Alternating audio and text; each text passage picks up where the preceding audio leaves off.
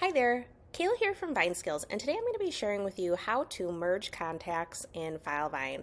So as you can see here, I'm logged into Filevine.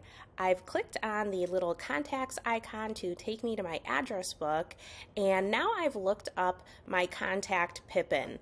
As you can see here, I have two separate contacts entered in for Pippin with two separate addresses. One has an email, one does not, and we also have two different phone numbers here. I want to get both of these contacts merged together with the most updated information. So in order to do so, you do have to have advanced permissions in Filevine, and then if you have advanced permissions and you're able to do so, you're going to go over to the three-line menu here, and then you're going to click on Advanced, and then you're going to go down to Merge Contacts right here. And you're going to be presented with the Merge Contacts screen. Once you get here, you want to look up the contact that you'd like to merge. And as you can see, both of those contact cards that we saw in the address book come up. I want to go ahead and check mark both boxes to select those contacts, and then I want to click on Merge.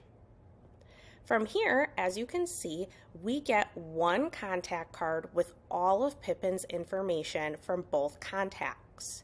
At this point, you can go ahead and adjust this in any way that you would need to. So for instance, I know that my friend Pippin here, he doesn't live in Mordor. So I want to go ahead and get rid of that address. So I'm going to delete it.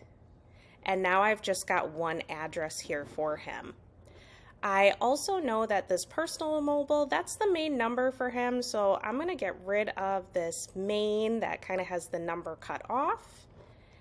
And he's a professional hobbit at the Fellowship of the Ring, so I'm going to leave that all in. And I'm just going to label his email to be his work email here.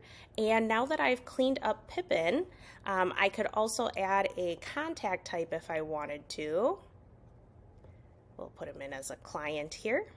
And then that would give me the ability to add in some additional information if I wanted to. I'm not going to for this example. And then now that I've got Pippin looking nice and good and everything's correct, I can go ahead and save merge. It will ask me one more time if I really want to merge them because you can't undo it once it's been done. So I'm going to go ahead and merge contacts.